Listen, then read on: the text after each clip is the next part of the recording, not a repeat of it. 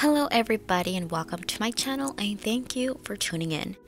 If you watched my past videos, you know that I've been testing out Temu products and today is another one of those videos.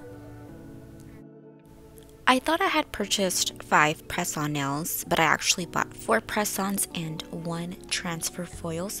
I'm a bit upset by that, so I'm going to show you the advertised picture on the website so I can explain that to you. So, when I first saw this picture, I thought they were selling seashell press-ons.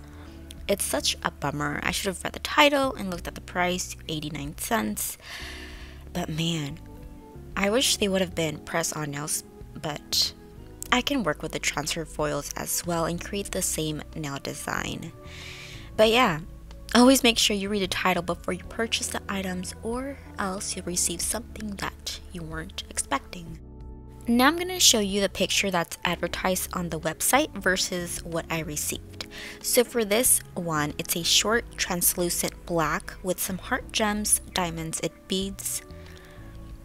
I'm not going to lie, they look cheap, and this is the photo on the website. It's not what I expected. On the picture, it looks much more prettier and shinier. Maybe when I have the press-ons on my fingers, it'll look a whole lot different and better than as to oppose when they're in the package. But you know what? The more that I look at them, they do look like the press-ons on the picture. It's just, it has better lighting and the bit of camera touches on the picture.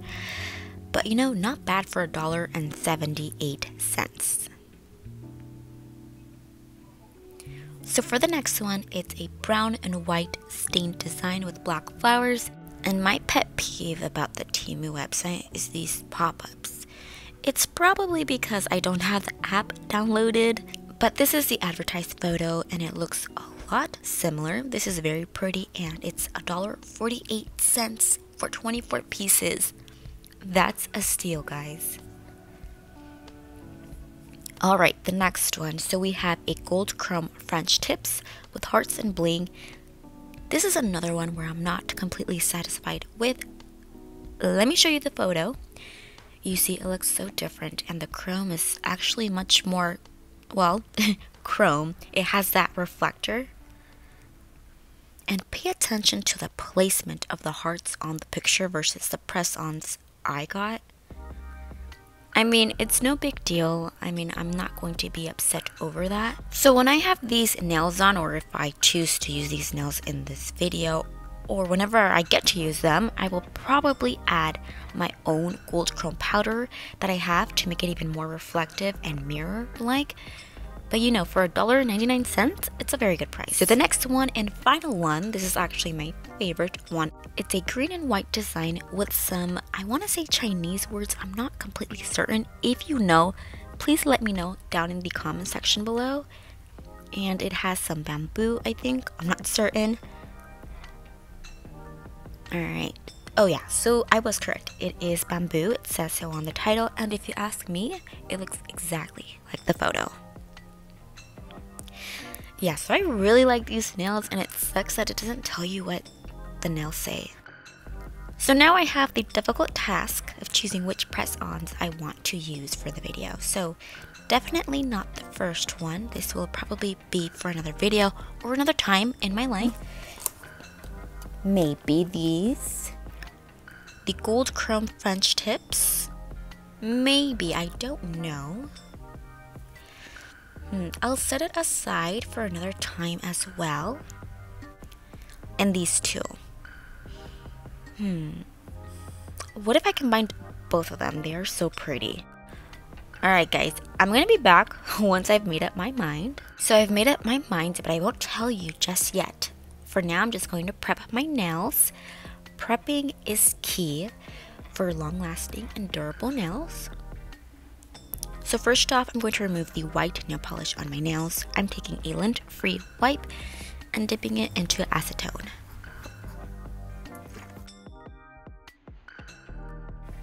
So the nail designs are created by a nail stamp. I was playing around and experimenting with the nail stamp. I really want to get back into using nail stamps. I was thinking of doing, you know, those henna designs for a video. So let me know down in the comment section if you guys would like that.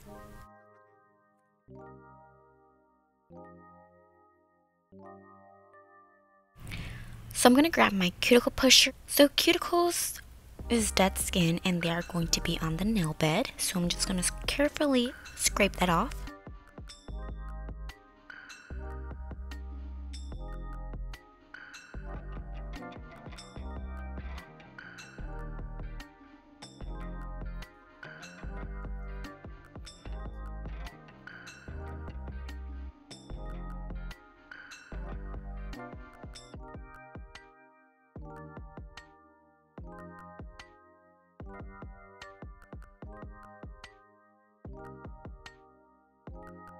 This next part is optional. Some people choose to remove it and others prefer not to.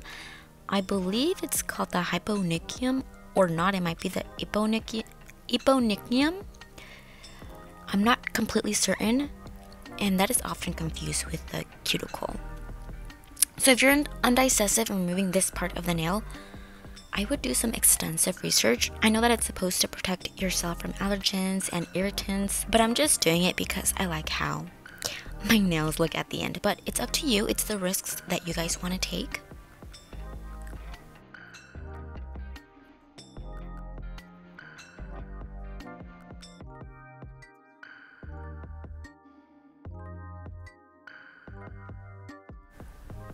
Now that I'm done with that, I'm taking a wipe and dipping it into acetone to dehydrate my nail.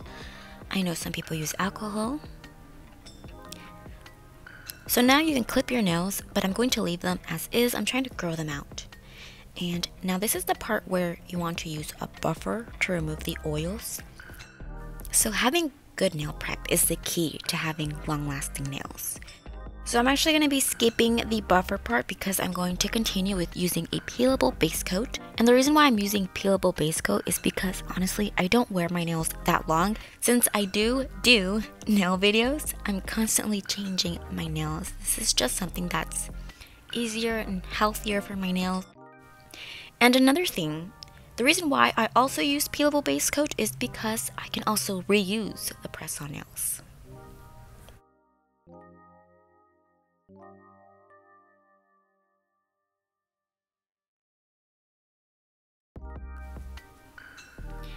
So now that the base coat has fully dried, I'm now opening the package. So adhesive tabs are included, but I am not a fan of them because once I have the nails on, they move around when I'm doing things and it's really uncomfortable. It also comes with a small file.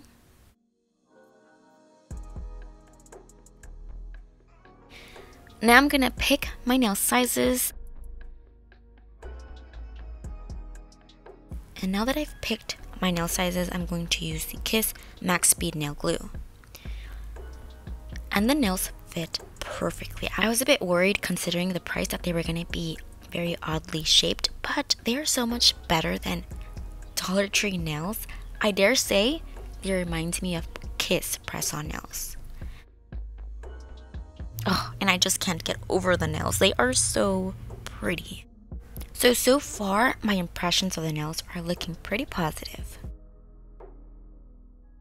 And also, to make your press-on nails last long, you also need to add a good amount of glue and press down onto the nail, making sure that there are no air bubbles. And now I'm going to use the file. I'm removing the tips all press-on nails have.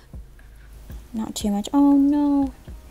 This nail's damaged right here. Can you guys see it? Right there. I didn't do that. It was already like that. I barely filed it. I don't want to file it too much that it'll damage the nails.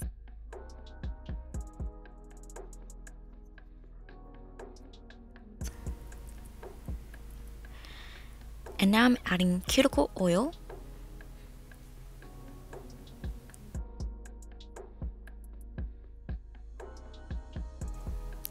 And now for the grand reveal.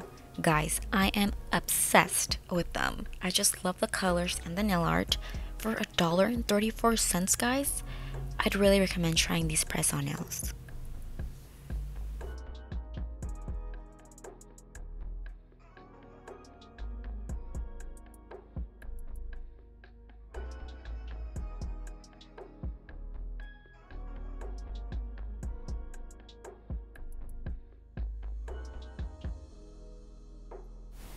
well, that's it for the video, you guys. Thank you guys so much for watching and tuning in into this very video. I appreciate every single one of you who have subscribed. Speaking of subscribing, don't forget to like, comment, and subscribe. We're almost to 1,000 subscribers. I would really appreciate that. And stay tuned for my next video. Bye, guys.